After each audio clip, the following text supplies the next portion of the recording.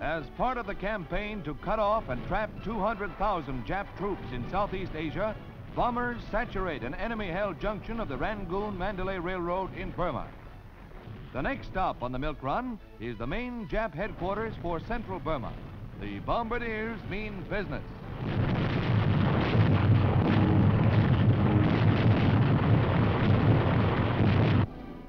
"24 Yank bombers pounded suicidal enemy holdouts on Mindanao in the Philippines, striking with 300-pounders.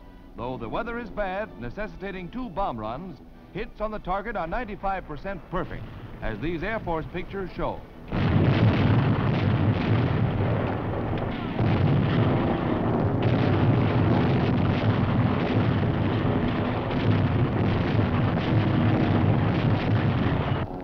In China, also, our tireless air forces hammer at Jap supply bases.